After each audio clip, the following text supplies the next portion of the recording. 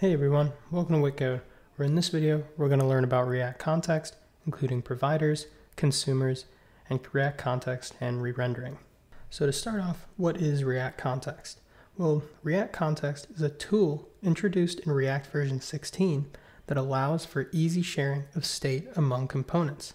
In other words, React Context allows us to pass data between components without using props. But so what should be stored in React Context? Well, React Context is a way to manage state globally, but not all data should be stored in React Context. Only data that does not change very often should be used with React Context. For example, React Context can contain information on the currently authenticated user or application preferences such as light or dark theme.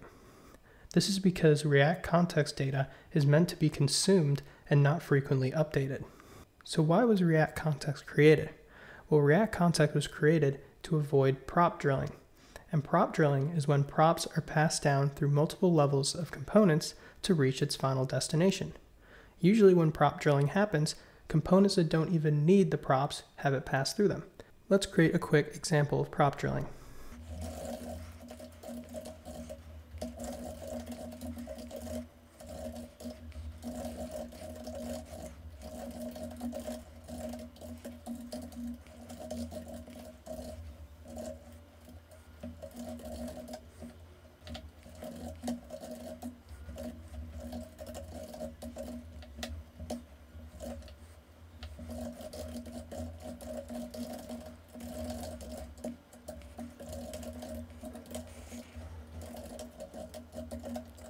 So here's an example of prop drilling, as we have a user object that we pass through component 1.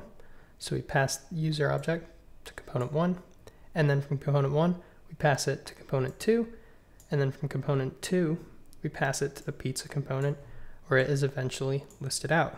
So notice how component 1 and component 2 don't even touch the user object. This is a classic example of prop drilling. With React Context, we could have the pizza component consume the user data directly without passing it through component 1 and component 2. In other words, we could access the user object directly in here without passing it through these two components. So let's create some React Context. In other words, let's change our application here to use React Context as opposed to prop drilling. Specifically, we will create a React Context for our user object. That way we can have it consumable throughout the application. To begin, we first need to create a context. We can create a context using the createContext method. This method is native to the React library.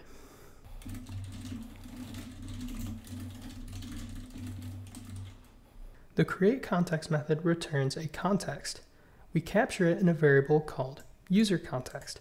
useContext is now a React Contents object that has two useful properties, provider and consumer. So let's talk about providers. So every React Context object comes with a provider, and a provider is simply a React component. So let's return the provider component from within our app component.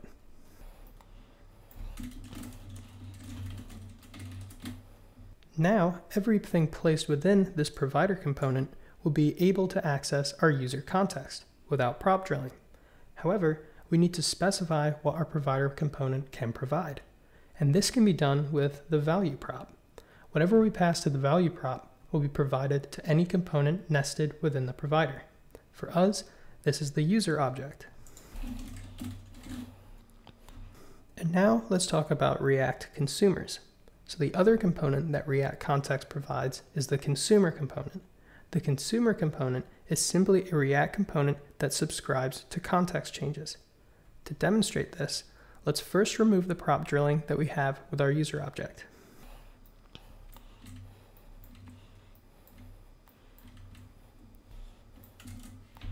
So now let's access our React Context from within our pizza component by using our consumer component.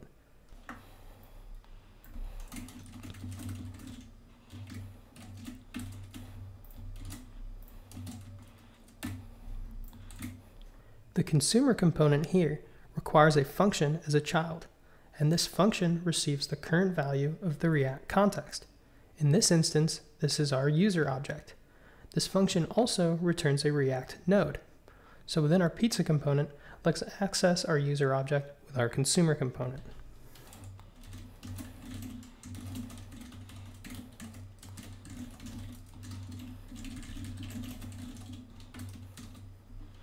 And it doesn't look like anything is showing, so let's inspect our console.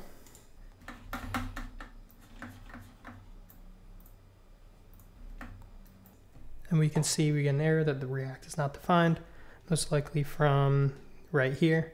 And I believe this comes from, we can import React directly from the React library.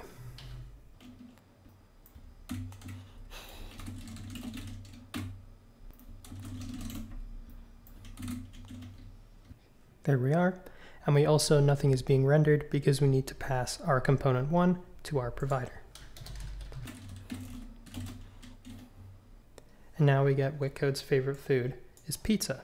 And we've completely avoided the prop drilling of passing the user object through component 1 to component 2, and then to the pizza component. And so the argument to this function here is what we provided to the provider component's value prop. So right here, which is our user object. Therefore, we can print the name and favorite food properties. This is a lot cleaner and avoids passing the user object through component 1 and component 2, both of which don't use the user object. However, using this consumer component is fairly verbose and can cause a pyramid of doom the more context we consume.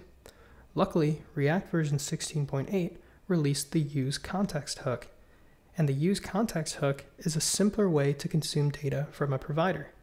To use the useContext hook, import it from the React library. What it takes as an argument is the React context we want to consume from.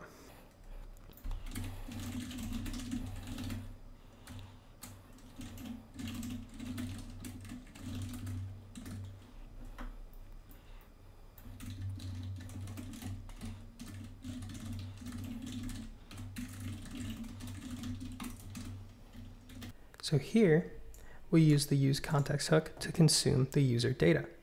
We can then print the user's name and favorite food as we did before. It is clear here that the useContext hook is a lot less verbose than the consumer component. Another benefit of the useContext hook is we can create a custom hook from it. Nevertheless, both the consumer component and useContext hook allow us to access the data from this provider component. And finally, to finish this video, let's talk about React context and re-rendering.